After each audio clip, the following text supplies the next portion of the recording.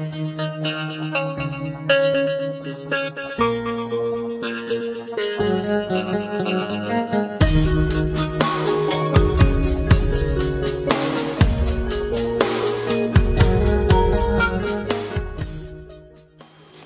Hetherington here again on Blackcomb Mountain with another performance ski tip for Alltracks Academy.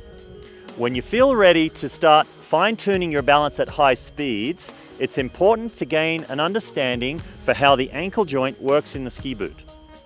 The ankle joint, being the closest part of our body to the snow, can respond the quickest to any imbalance that might come up along the way. And it's imperative that we use this joint functionally for all our ski turns and especially at high speeds. A great drill for developing an awareness for ankle mobility is called a one-legged rollerblade turn. Take a look at this demonstration and then I'll break it down with a more detailed explanation.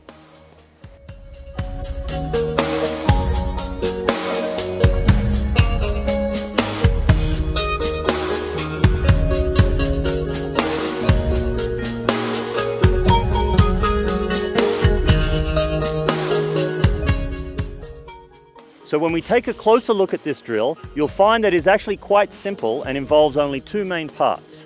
The first part can be done without skis on and involves standing on one leg and just rocking the ski boot from side to side through use of the ankle joint, just like this. The next step to this drill is gliding on one ski in a straight line. When you're doing this, be sure to drag your poles on the snow, keep the arms out in front, and keep the tip of the lifted ski just touching the surface of the snow. This will keep you in a forward and well-balanced position.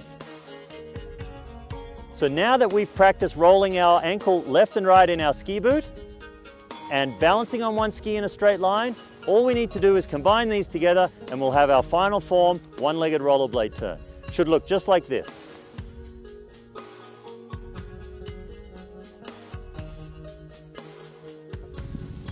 Okay, so when you're practicing this drill in final form, be sure that the movement being used is a rolling of the ankle from side to side. Avoid the temptation to twist the leg or push the ski away from you. Just think about keeping the boot underneath the body and weaving it back and forth.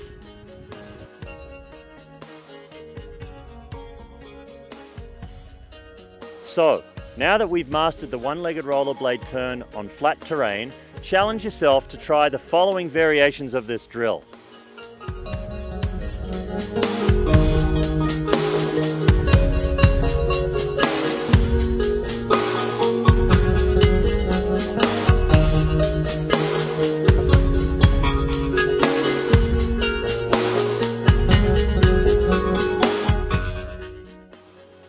Once you can do that, bring this move into your skiing, and remember, if you want to stay balanced at high speed, you've got to use the ankle joint. Have a great season out there. We'll see you back here real soon.